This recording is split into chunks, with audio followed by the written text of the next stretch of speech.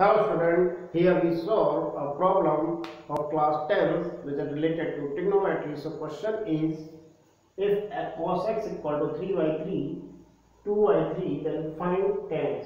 So student, as you know that cos x equal to 2 by 3, we can reverse it or we take its inverse.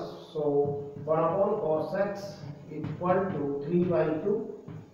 So 1 upon cos x is sec x equal to 3 by 2, and you know the relation sec square x minus tan square x equal to 1.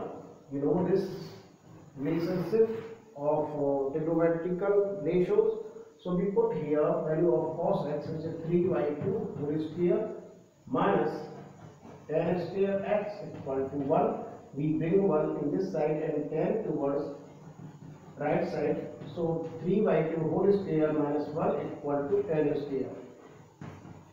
Okay, so this is 9 over 4 minus 1 equal to 10 square x.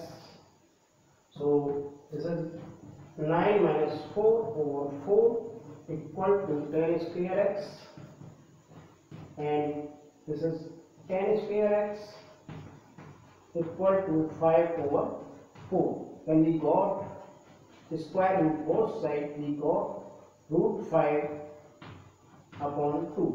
So answer of this question is root 5 upon 2, which is found in option C. So student, in this way we solve this problem. I hope you got it. Thanks for watching.